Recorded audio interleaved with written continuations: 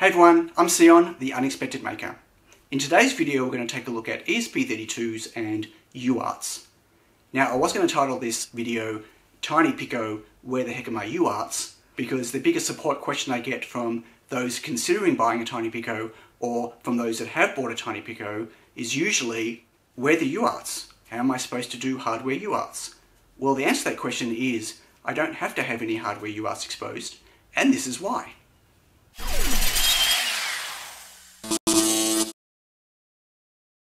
The ESP32 has three hardware UARTs, UART 0, UART 1 and UART 2.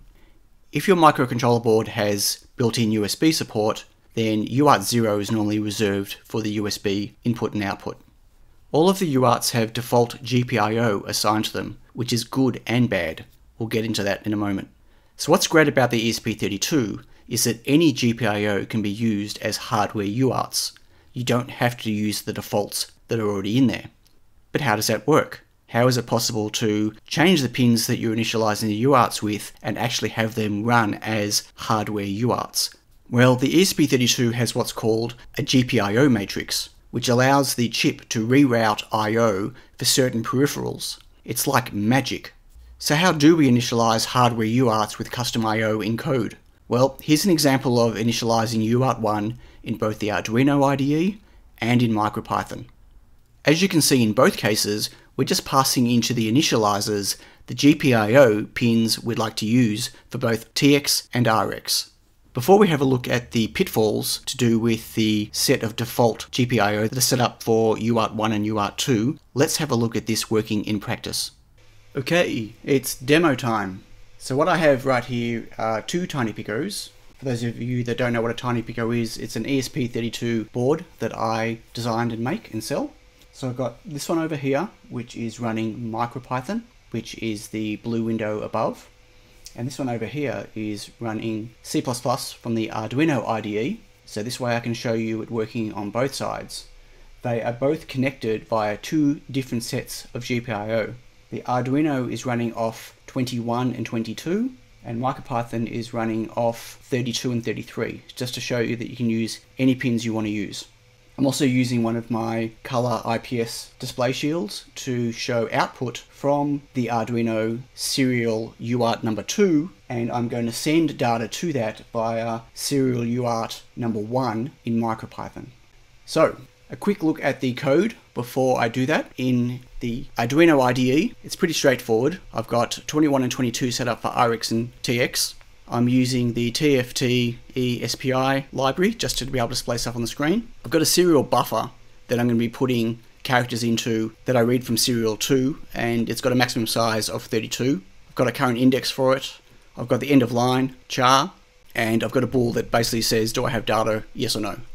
The main code, other than the initialization of the screen that we need to worry about, is over here.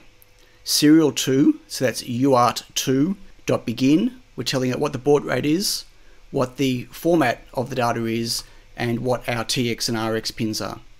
And then, inside the loop, I've got a listen for data, and we'll have a look at that in a second, and if some data has arrived, we're displaying it on the screen.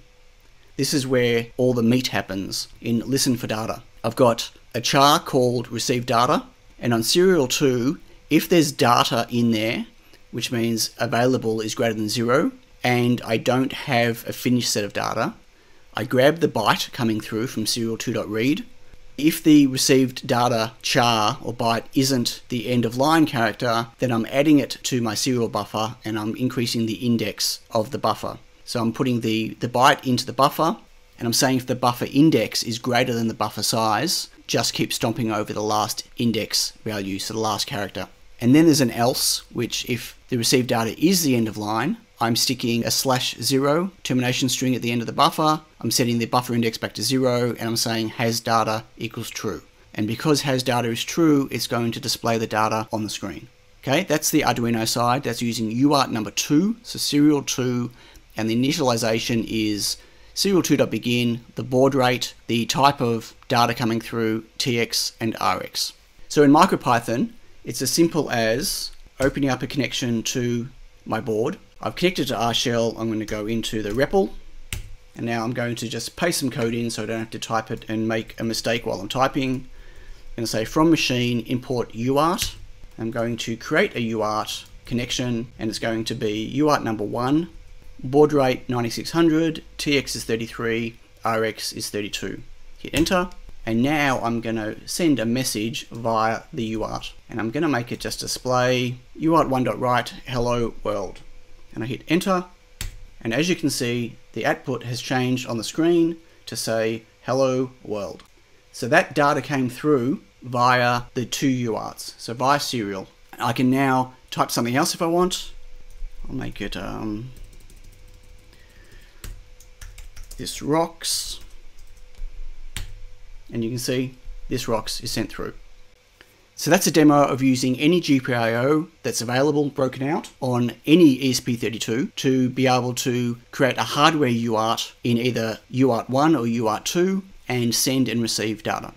Now, there is one gotcha, and that's to do with what the default settings for UART1 and UART2 are on different types of ESP32 chips.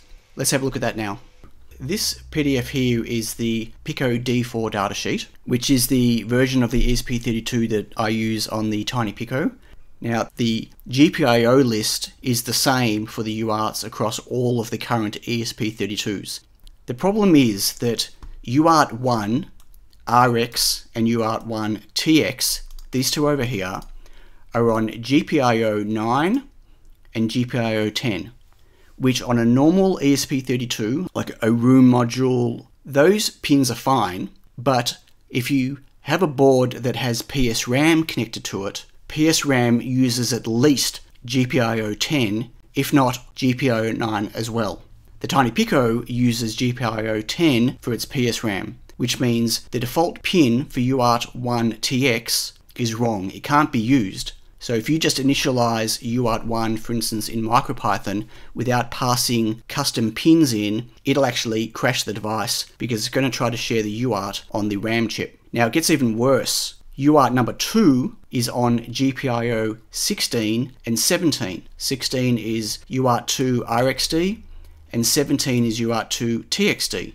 Now, again, on a normal non-PICO D4 board, those pins are available, no problem. But on a PICO D4, they're actually used for the internal flash. They're reserved, you can't use them. It actually states further down in the datasheet that IO 16 and 17 are used for connecting the embedded flash and is not recommended for other uses. So again, if you initialize UART number 2 in MicroPython or in the Arduino IDE without passing it what the desired custom GPIO are, and it defaults using the UART2 IO, it's going to crash the device. So on the TinyPICO, you can't use either of the two defaults. On any PICO D4 board that doesn't have PSRAM, you can definitely use UART1, but you can't use UART2 because the flash uses it. And for other ESP32 boards, you may have a problem with UART1, you may not, but UART2 should be free. So it's fantastic that we can actually set up custom pins to get around this issue.